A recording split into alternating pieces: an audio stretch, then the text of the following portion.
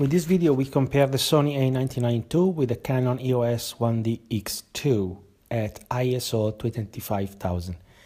So Canon's EOS1DX is a Canon's flagship camera.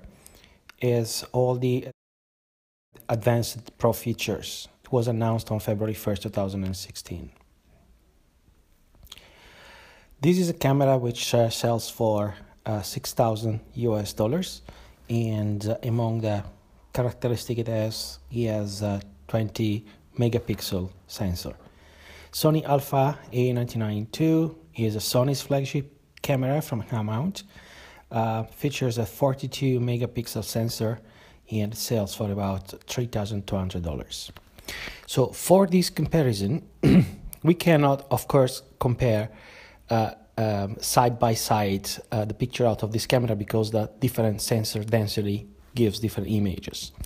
So we had to resize the camera image to make an happen-to-happen comparison. So in this picture, you see the resolution on the left side of the Sony and on the right side of the Canon. And as you can see, the detail seems to be better preserved in the downscaled picture from Sony. And rumor is also equally well controlled. So even this picture here shows that fine details are perhaps slightly better preserved on the Sony, while the grain and nose on the background wall is comparable, perhaps a notch in favor of the Canon. So same picture here. If you look at the label of this bottle, particularly this one, which is full of fine details, you can notice a detail better preserved for the Sony camera. Pencils with different colors and metal part of this paper container also seems to be better details and refined in the Sony. Here, a number of paper tissues with different colors and textures, especially if you see the pink one, the detail is better preserved, while the Canon is fairly melted.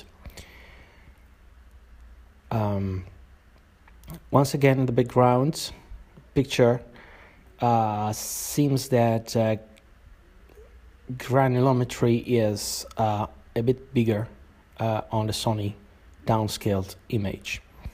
But overall, I would say pretty much comparable.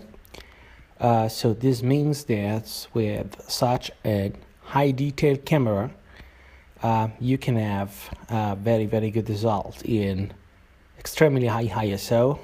Remember, this is 25,000, and a detail that, as you can see also from, is certainly better preserved on the Sony. So the brush with little fibers is not very different, and yeah, the detail of this part of the bottle is very, very comparable. Yeah, all in all, you cannot be disappointed by this all-purpose Sony camera, which remains a strong buy recommendation, really for all uses, from sport to portrait to low light.